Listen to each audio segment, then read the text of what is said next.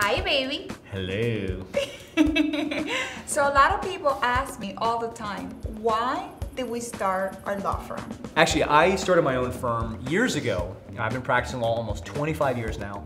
And when I got out of law school, I got a job at a great law firm in Miami, a very large law firm that represented mostly insurance companies. 2 years in, I realized, this really isn't for me, because I felt more sympathy for the people on the other side of the case. And so I realized that it would be better to spend my talent and ability representing the little guy instead of the big companies and the big insurance companies. So I decided I want to start my own firm. And 2 years into my career, I started studying how to build and run a successful law practice.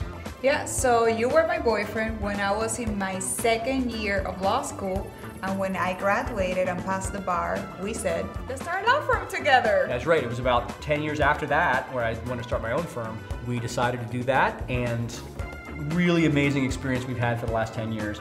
We're one of the fastest growing firms in the country, and have never looked back. It's been an amazing, wonderful journey, and so happy we did it. We're happy to be able to work together as husband and wife and represent our great clients. So we love it. It's been 10 years and we have been helping immigrants from day one.